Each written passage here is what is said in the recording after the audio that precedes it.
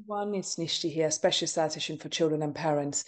Ear infections in children with suspected cow's milk allergy. Let's talk about that. I have already done a few videos about it in the past, but the reason why I wanted to do this video is because we've been working with a 2.5-year-old boy who struggled with ear infections for most of his life, really, but particularly here in toddlerhood.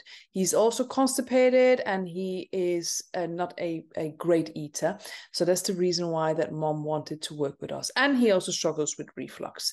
So she didn't want to work with us because of the recurrent ear infections, because you wouldn't necessarily associate that with a dietitian, right? But the constipation and the reflux is something that we've helped with. So first of all, the evidence to support that cow's milk causes ear infections, there isn't great evidence to support it. So we cannot say for sure this is what happens. There is some evidence to support, though, that in children with cow's milk allergy, there is also a high likelihood of them developing recurrent ear infections.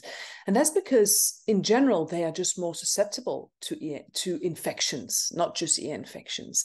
So this boy that we've been working with, from early childhood, he's been struggling with colic. He was unsettled. He was also very congested, and he had a nappy rash. He didn't have a rash. He didn't have any eczema. He didn't have any blood in his poo, which are symptoms often associated with an allergy to cow's milk.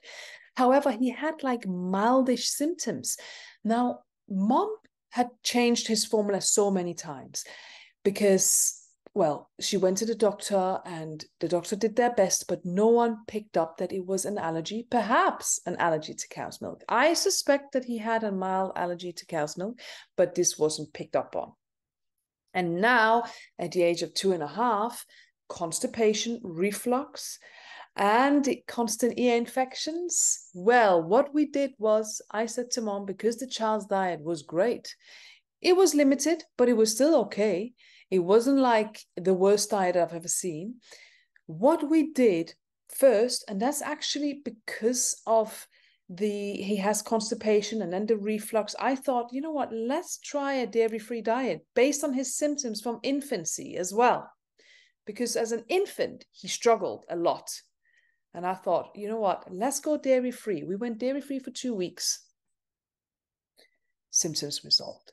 I mean, sometimes I'm just baffled with how easy it can be. This is not the case for every child, but sometimes it's just as straightforward as that. Now we are 6-7 weeks in, and he hasn't had any ear infections.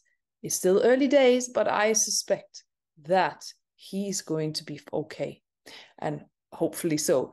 But his constipation has resolved, his reflux has resolved, because obviously when we are constipated, our reflux worsens anyway.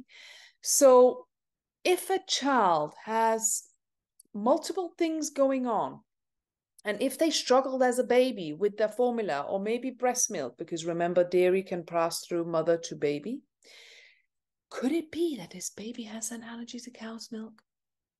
Remember that cow's milk allergy can be very common.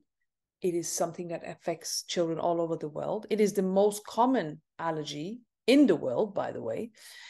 And the symptoms can be mild and then can also be very severe. So when they're severe, it's usually picked up very quickly.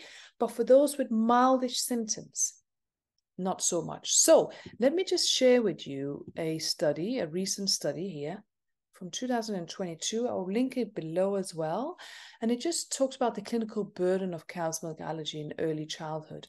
And actually it talks about how, so GI means gastrointestinal, so the bowels or the stomach, skin and respiratory and ear infection affected significantly more children with cow's milk allergy than those without cow's milk allergy.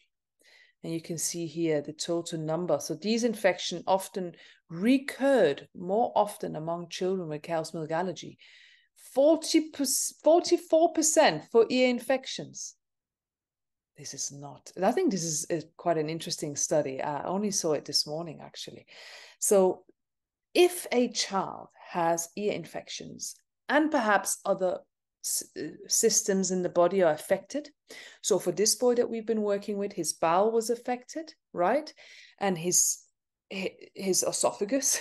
So it's not necessarily the respiratory system, because his breathing was okay, but not as an infant. As an infant, he struggled with hay fever-like symptoms. I really think it came together by looking back at this child's history, that he most probably had cow's milk allergy as an infant. It wasn't picked up upon.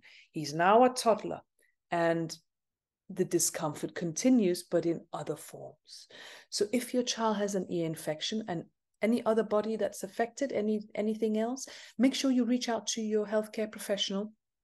Don't just go dairy-free with no help and advice, because your child needs enough calcium, iodine that you also get from dairy products. So make sure you work with a professional.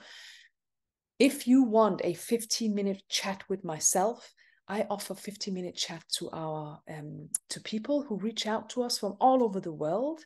And it is not obviously a full assessment, but I can certainly guide you and tell you what I think may need to happen. So if you want to book that with us, then feel free to email us on info@nishtischoice.com. The details are below this video. I'll see you all in the next video.